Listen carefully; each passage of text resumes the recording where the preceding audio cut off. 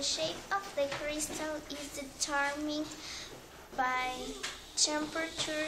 Scientific studies are conducted in laboratories to understand how the snow crystals change their shapes when the temperature and the humidity levels change. These tiny snow crystals grow and grow, and as they do so, they become heavier, causing them to fall toward Earth. All those falling snow crystals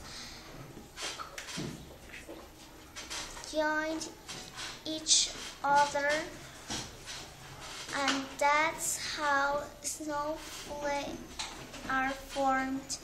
Each snowflake is made up of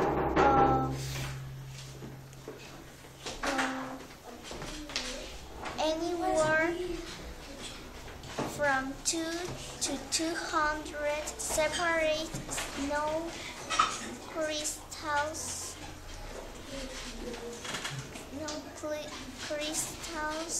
And that's how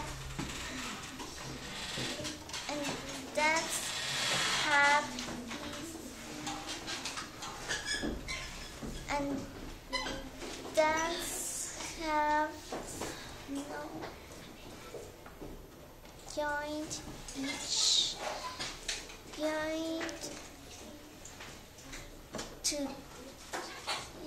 together on their way down to Earth. While snowflake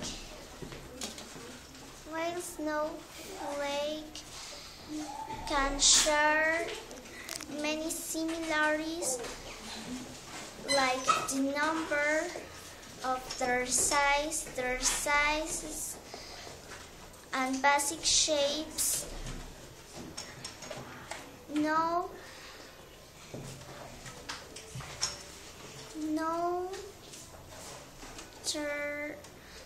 two they're identical. Every snowflake is unique. Thank you.